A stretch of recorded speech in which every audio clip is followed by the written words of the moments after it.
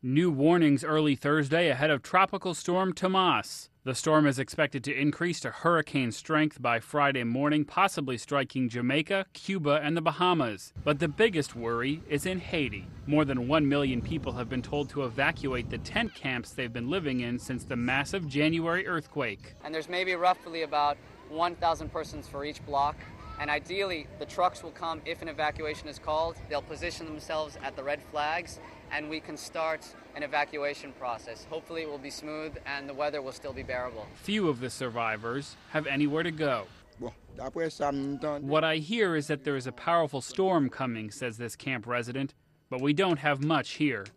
The country is also dealing with a cholera outbreak that has killed more than 300 people and sickened thousands. This Cuban doctor says heavy rain from the storm could spread the disease. The government in Port-au-Prince says there are few shelters available, but that most residents will be on their own when the storm hits. Noel Waghorn, The Associated Press.